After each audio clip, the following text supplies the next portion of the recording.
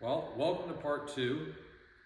As you saw in the first part, got the boat out, got the boat back, started cleaning it and pulling some stuff off of it. In the second video, I've cleaned the boat. We go over the engines that I've picked up, removed the transom, removed the steering cable and reinstalled a new steering cable in it. Removed the receiver and the safety chains and reinstalled new ones.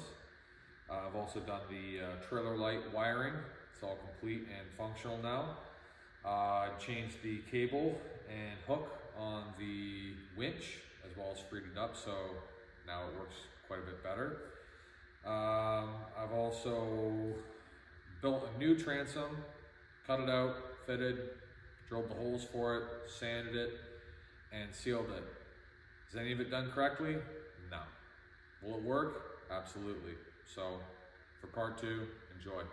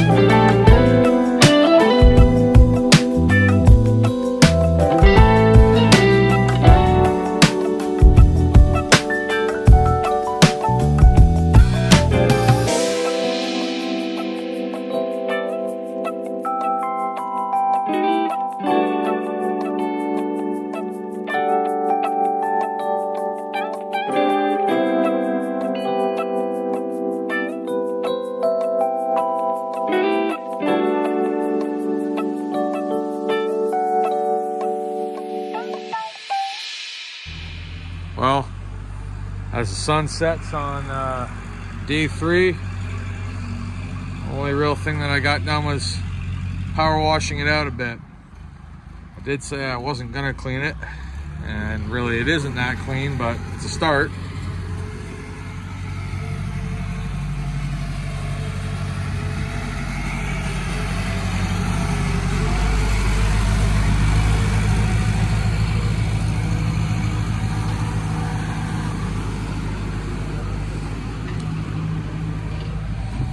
It's a lot of loose debris, but now that I've loosened it, I can vacuum it up. And once I'm basically done doing my work, I'll be hand scrubbing the entire boat's interior and exterior very thoroughly and washing it off better. But I got a lot of loose stuff broken up and got quite a bit of the mess in the interior cleaned up. I will have to sand off all this excess corrosion, so when I put my new transom in, it will seal. I did pick up some lights. I do have a coupler. I forgot to get the safety chains, but I also got a new cable, so I'll be hopefully doing that. I'll have to stop and get the safety chains tomorrow, and probably tomorrow as well I will be getting the plywood for the transom. Well, I've picked up myself some goodies. Obviously you've seen the tires. I got some Thompson water seal. I know it's not the right stuff. I'm gonna get backlash for not using marine grade plywood and the right stuff, but I've had good luck with this stuff, and for as long as it lasts, it's not a big deal for me to have to change it again. I'll be keeping it under cover, so it'll last a lot longer that way. Also got myself some clothesline cable, and this has got the galvanized steel core. The stuff that was in it was had some sort of a nylon core or plastic, so got a bit of an upgrade that way. And I got lucky. I found a guy named Jeff, local. He's also a aficionado of these old boats, this brand and type specifically. And I ended up picking both these motors up for $450. This one here was on his boat and was running, and he just upgraded to a 4-stroke. And this was a parts motor that he had with it. So I guess I got one good driving motor and a running spare as well. Probably will both need a little bit of a tune-up from sitting, because I've been sitting for a couple years, and luckily he had a set of controls as well that are for this motor. So I'm going to end up using these, or using this motor, hopefully, and the controls and the wiring for it in the boat.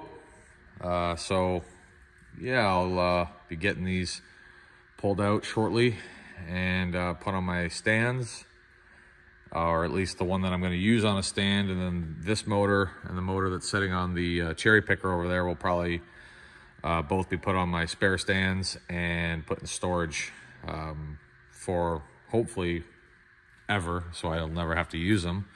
And this one will be good, but in the case that I do need to use it, I do have quite a lot of spare parts, because I believe that these are basically the same as what that motor is, or very, very similar. They're all Johnsons, even though this is a branded as a Gale, but they're both 40 horsepower, 2-strokes. So yeah.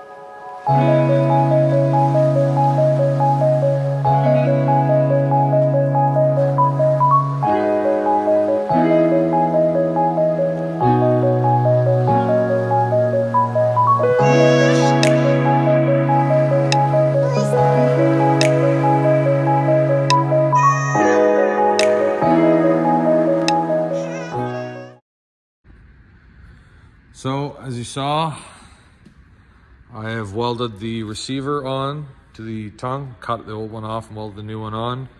I've welded my safety chains on off camera, and I have also wired the boat with all its lights and hooked it up to my test box, and everything works just as it should.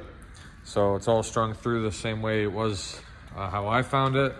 It's got new corner markers, new rear taillights. Everything has been butt connected and heat shrinked, so it should last a while. There really isn't much left to do on the boat. I did actually inspect these slides, and I'm not going to replace them. They're actually solid, so I'm just going to leave them alone for now. Something I could always do down the road.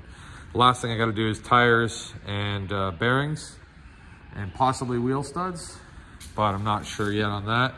I also got my winch and winch cable and loop on. This was actually for a winch for an ATV. Now, I didn't actually fasten the cable in any way. I just looped it through itself a couple times, but I don't plan on having to use the full length of the winch to winch the boat onto the trailer. It is a folding trailer, so that can be easier or harder. I've never actually used one, so it might be more difficult for myself, but I know for sure I can get the truck back right up into the water without having any issues and get the boat unloaded, so not too worried about that. And I've lubricated it all up so it's free and clear, good to go. I took the controls off, washed them, and because they were just full of mud, and put them back together. And actually, surprisingly, the cables, the control cables that came with the boat are they freed up and they are working decent enough. I think they'll loosen up a bit more as I use it more, but those they've been put back into place.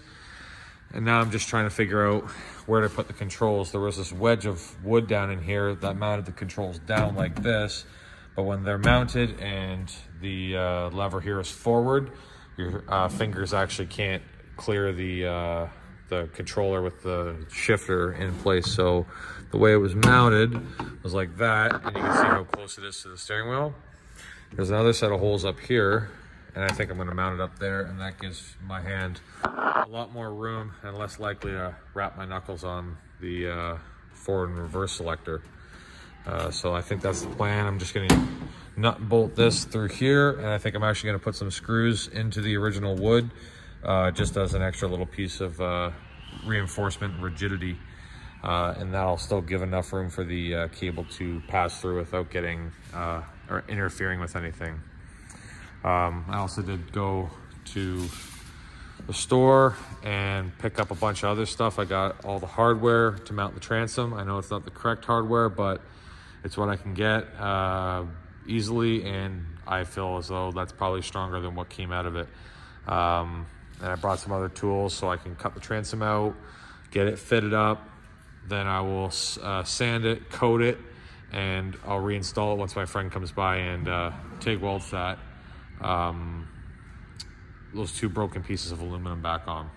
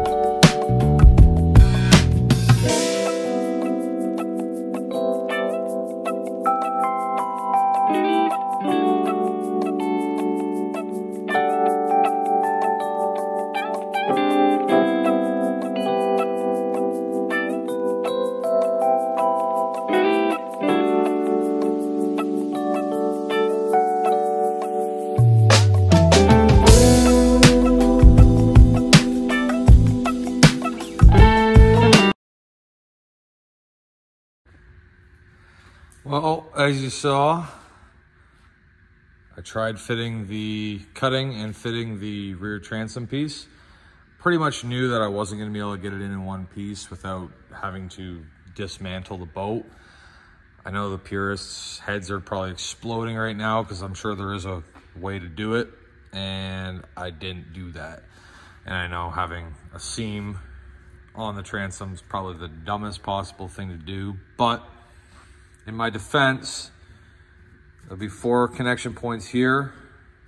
This will be connected on the back here, 1 solid plate here, and I will probably be putting some form of a construction adhesive, not one that will unadhere with water contact, in this joint, and attach this joint tightly together with construction adhesive.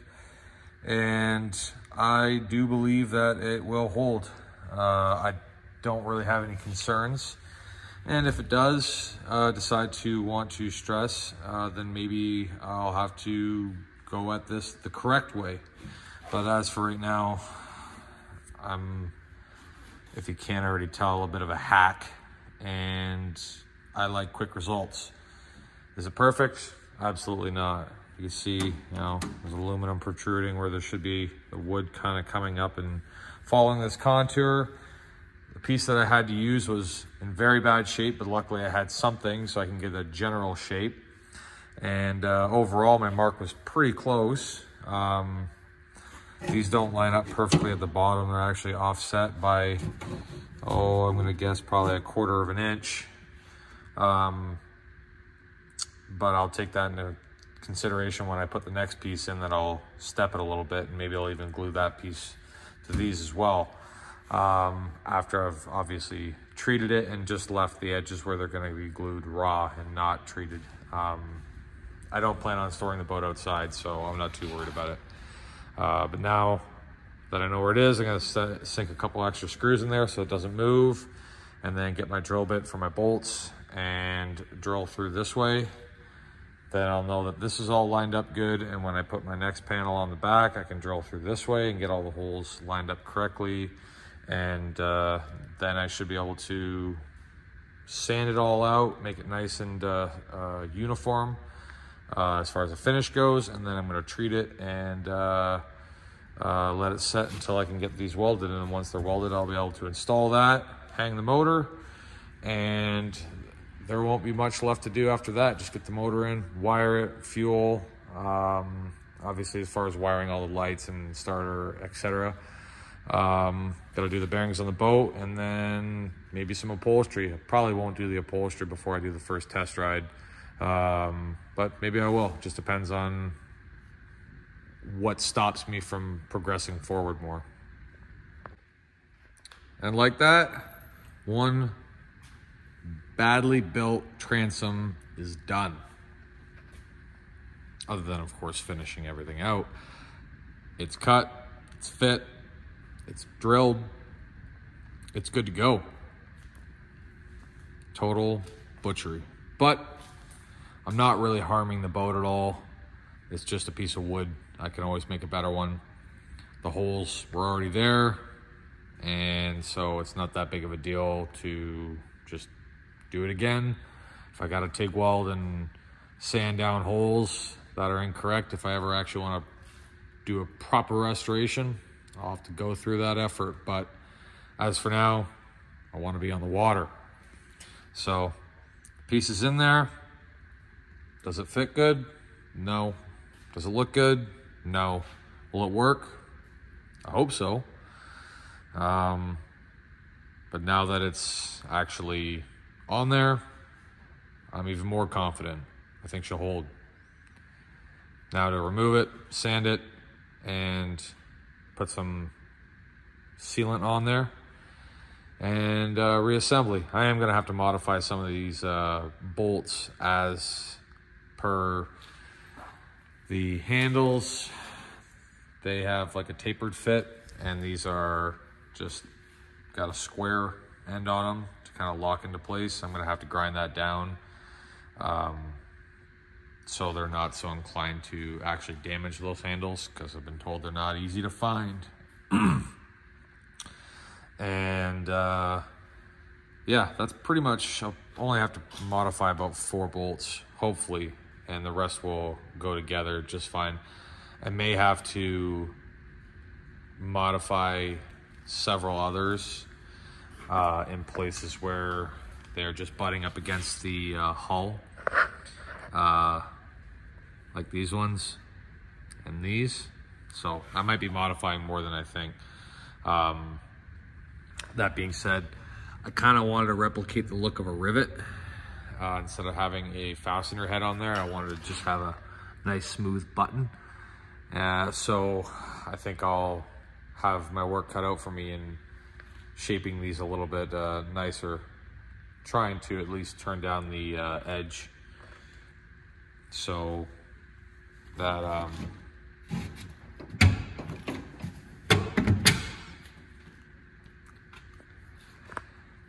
so this is 1/4 inch, and I'll see if I can grind this down so this is also 1/4 inch, and just the pan head will protrude past the hull, and that'll just go through like that.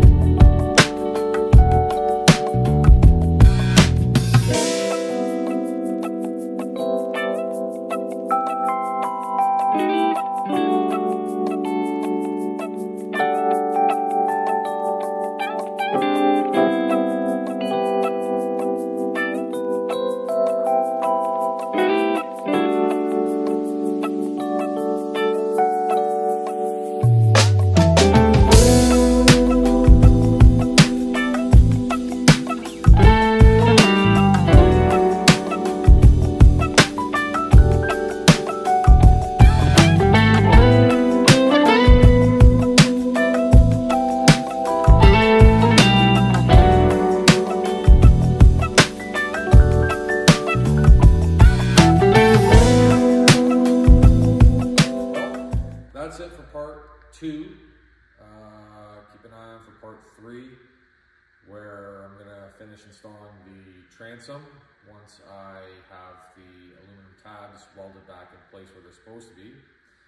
I also got to do the bearings, change the tires, remove a few things on the boat still that don't need to be there, install the motor, do the wiring, and a few other odds and ends. Hopefully, by the end of part 3, we'll be ready for part 4, which will be the first test drive. If not, it might be another part in between that, but I have my doubts. Hopefully, the motor doesn't give me any difficulties, but we'll see. So, thank you for watching. Look out for part 3, hopefully in about a week.